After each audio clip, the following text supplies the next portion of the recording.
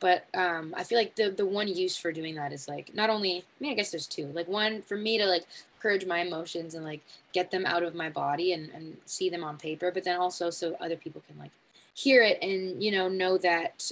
they're not crazy, because a lot of the time when you're dealing with a lot of things emotionally and mentally, you feel like you're the only one on the planet. You kind of feel like you're going crazy, but hopefully someone can hear some of my songs and be like, oh, okay, there's like somebody who feels these very real things, and it's okay and like very common.